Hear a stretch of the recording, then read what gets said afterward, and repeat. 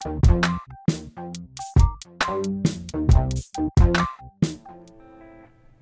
here with the Digital Digest, and today I wanted to share my full review of the HP 930 Creator Mouse. Now, this is a sponsored video. When HP reached out to me and asked whether or not as an affiliate I would be interested in covering this, I said yes, and that's because I believe it's not only of value to me, but to a large part of my audience, mainly you.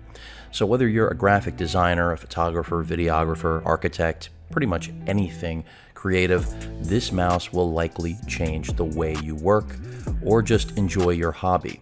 As you can see, I've got an Omen 30L desktop I'm reviewing with a RTX 3090, my 31-inch HP Dreamcolor display for color proofing video and photography, and then two Spectres, the 13T and 15T, that I've all been using in concert with the 930 Creator mouse. Now, what's unique about this wireless mouse? Well, it's not just another programmable device. 7 buttons, 128 grams, and really the ability to utilize it inside of Adobe's Creative Cloud as well as Autodesk in any way you like.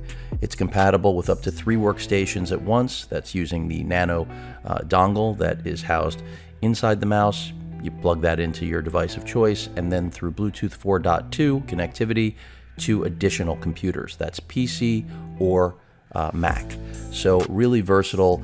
The DPI range is 800 to 3000, not the highest range, but at $89.99 US, you will be not just hard pressed to find something comparable. There isn't anything like this.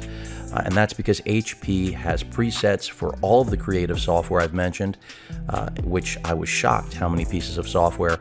And then, of course, the ability to program anything you want as a macro. So let's take a look at what comes inside the box. Of course, the mouse, as I mentioned, 128 grams, not that light, not that heavy, but just heavy enough with that 3000 DPI top line to really give you precision where you need it. Now, lefties are out of luck, left out, of course. Type-C charging, which is really fast. Battery life, another strong suit here, because 1 minute will yield 3 hours, and a full charge HP estimates at 12 weeks, which seems accurate based on my experience. You can see there the Nano dongle housed with that magnetic lid on the bottom. Really easy to get to and store in the event you don't need to use it. And by the way, you don't need to use it, because as soon as you sync this mouse with any device, the HP accessory software installs. And I will include a link not only to the mouse for purchase, but also the accessory software walkthrough that HP has. Now, in terms of overall build, fit, and finish, I think HP got this right. They wanted to make something that was attractive, form follows function, and they delivered on that. Again, solid battery life, flexibility, and one thing I haven't mentioned is that with the sensor, the PixArt sensor they've employed on this mouse, you can use this on virtually any surface, including glass, and I did test that.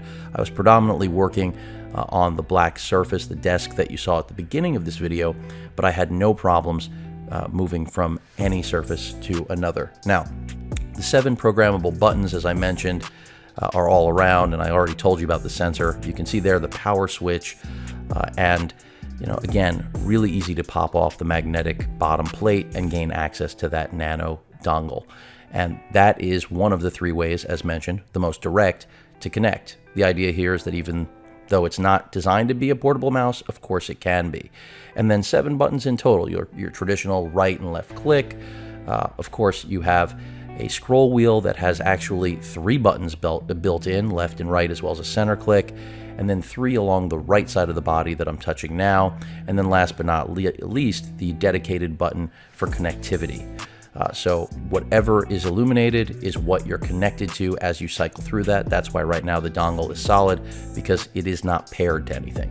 The button I'm touching now gives you the ability to switch between infinite scroll, or what HP likes to call a hyper scroll, to a stepped, more precision scroll, something commonly found on gaming mice, but is incredibly useful for creators, in my opinion. In terms of the software, which we're looking at now, All the programs on your system will be recognized by HP's accessory software, and then presets will be offered to you. You can see that right there with Adobe Illustrator. So there are some of the presets. Anything that isn't in the preset list that you desire, you can obviously create a macro for and then assign it to any button of your choice. But where this really gets interesting is that HP also has a command wheel where you can assign 8 additional commands.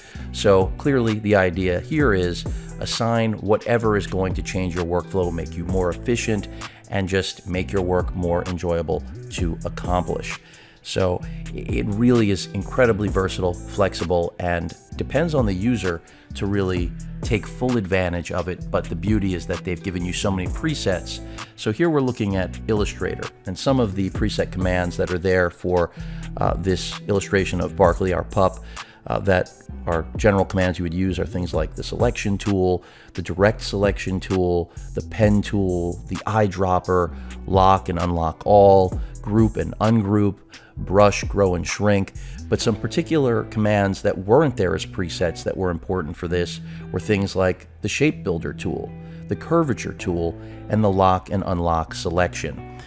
But again, the beauty is that whatever your workflow is, you're going to make this mouse your own. You are not going to have to rely on the presets because they're not going to cover everything. But the beauty is that HP has given you presets, and there isn't another device on the market that does this. And if there is, it especially doesn't accomplish it at an $89.99 price point. I mean, this is a great mouse on its own, but then factor in the 7 programmable buttons, which isn't new, they didn't reinvent the wheel, but it's the software side. And now we're going to take a look at Photoshop, one of the most popular offerings, I think, for this device. Now, in terms of preset commands, again, you have your list.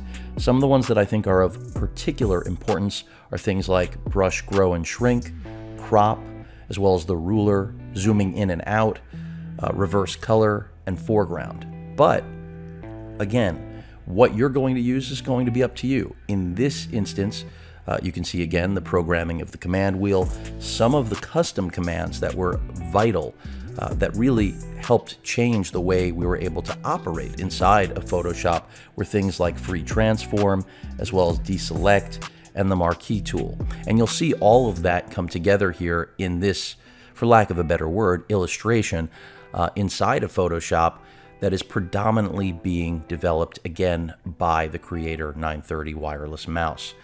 And, you know, I'm not here to tell you that this is going to make you 20 or 30% more efficient in what you're doing, but I know that you won't have to go to the keyboard for many commands that you traditionally would be relegated to.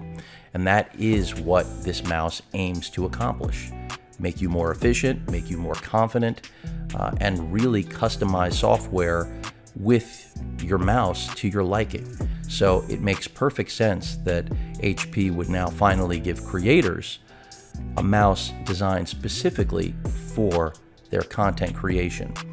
And granted, I'm only showing you a small sample subset of applications where you're going to be able to use this, because this does work even in things like Microsoft Office and Zoom in a more limited capacity, but still giving you access to customize it however you want. But more importantly, the presets are there. And I think that's a major advantage, because any other programmable mouse on the market, traditionally gaming oriented, which I'll talk about style later because I already mentioned the looks here are good, you would have to basically memorize all of your macros that you have synced with each piece of software.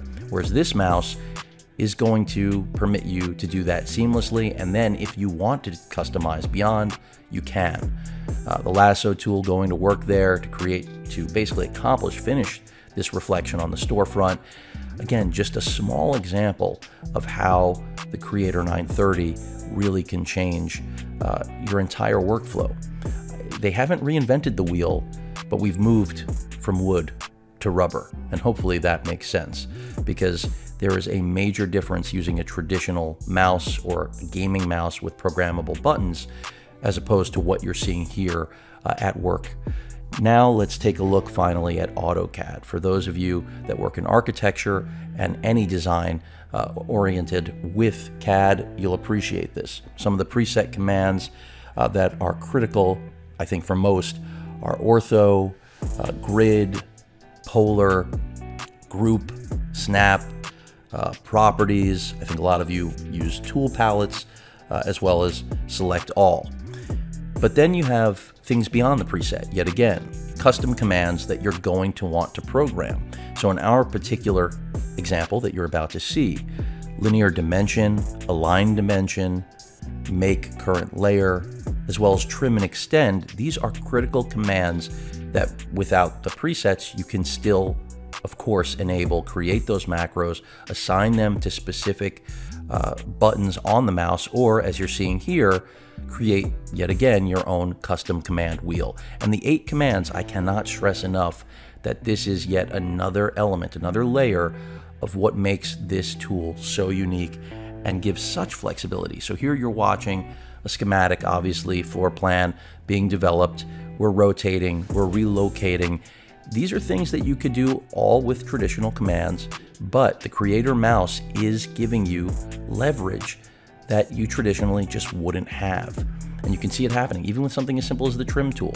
It's going on now. And again, if this isn't something that you see shaping or changing the way you work, then it's hard for me to imagine, because I know as someone working inside of, again, photo and video editing, that macros, the things I generally have to turn to, are not designed for the application. This mouse is, and that's why we have preset commands from HP, and I imagine the roadmap for this is only going to improve if this mouse is a success. And at $90 US before tax, it should be. And I'm not saying this because it's a promoted video, a promotional one. I'm saying it because it is going to change the way I work. And the aesthetic that you're looking at now, that's part of the beauty of this device. Again, I said earlier in the video, form follows function. HP got this right, because one of the biggest drawbacks of using a mouse that would compete with this is that they all come from the gaming genre. And in doing so, they're not devices anyone is really going to be comfortable, or rather would like to use inside of a traditional office setting. So we finally have a product that, whether you're at home or in the office or in the field, it's going to look its role, and more importantly, accomplish its role. It's not just another programmable mouse.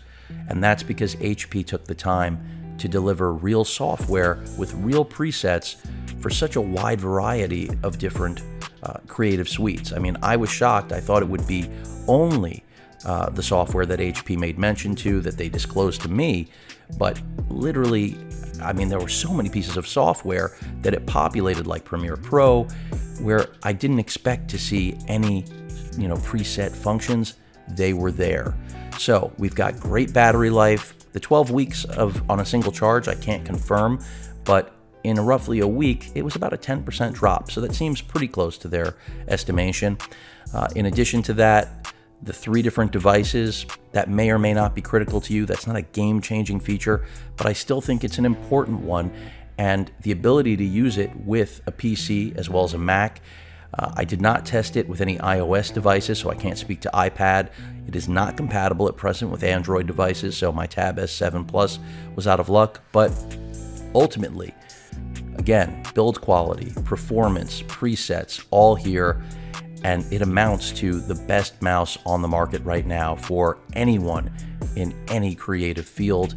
And I experienced it firsthand. No better way of putting it. If you have any questions or comments, please feel free to post them. And as usual, please feel free to subscribe, and please stay safe. Later.